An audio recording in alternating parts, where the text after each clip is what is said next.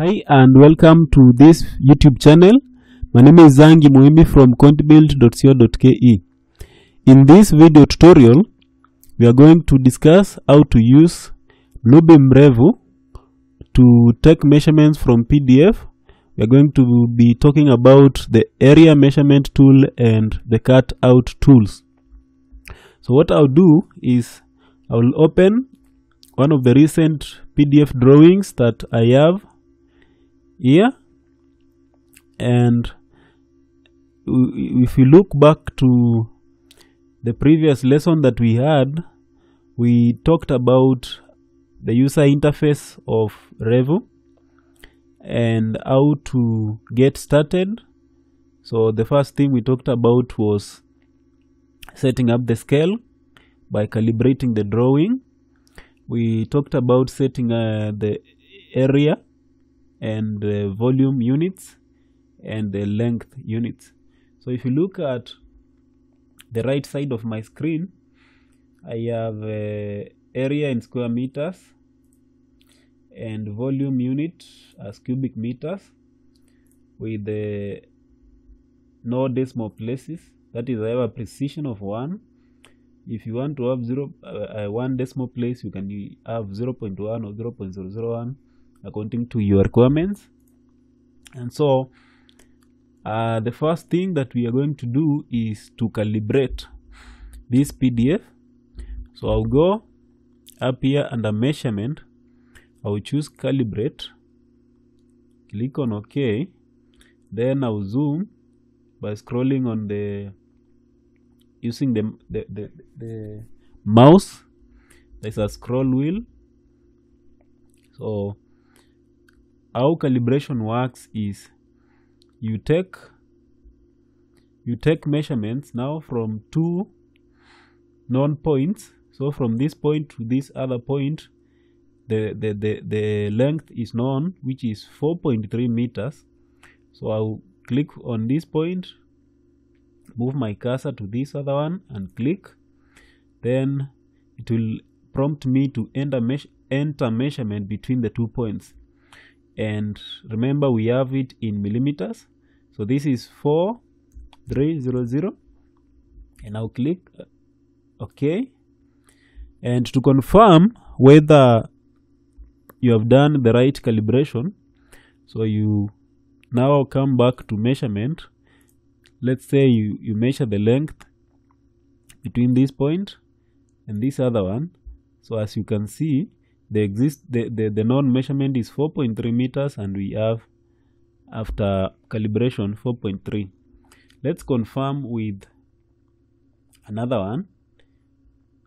So let me take these two, one from this point, from here to here, which is 5.8. If I get that, think there's a small margin of error.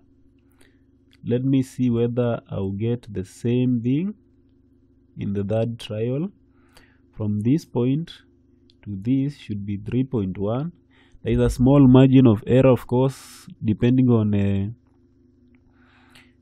who was working on the drawing and the scales they used and all those sort of things. But now that you understand the concept, I want to show you a small trick here. So when you are measuring our areas, we measure the gross area. Let's say there are some points that we want to remove from or we want to exclude from the area measurement. So what we do is we use the cutout tool. So as the name suggests, cutout means it's going to cut out that part from the measurements that we are taking. For example, let me zoom to this kitchen. Let's assume you are on site and you want to know the number of tiles you will buy or purchase for the kitchen area. So as you can see, you have a worktop here, then you have the rest of the area. So for you to get the tiling area, there are two ways that you can use. So the first one, you can measure exactly the area that is required. So like for now, let's say I'll activate the area measurement, then I'll measure internally from this point. I'll take that, I'll take this. Now because the assumption is below this worktop, the area is not going to be tiled because there is the finishing that is going to be taken or to be installed for the worktop. So I'll measure internally like this up to that point, and I'll close here. So what I'll get is 8 square meters. So now let's say we measured overall. So I'll delete this measurement. I will delete all the measurements.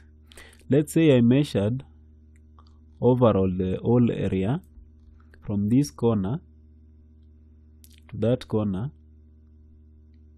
to this, then I'll close at this end. So we have 11 square meters as the floor area for the kitchen. So arithmetically, what you will do is you'll measure the area that is covered by the worktop and then deduct from the kitchen. So now this becomes easier with the cutout tool.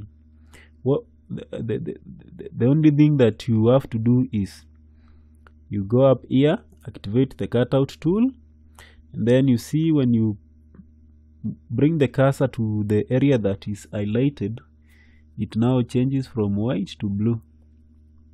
So what you do is you click on this point and highlight the worktop area. So make sure you've captured everything. So what happens is when I click to close, as you can see, the worktop area has been cut out, and we are remaining now with 8 square meters, and that is the area for tiling. That is where we are going to put our floor tiles.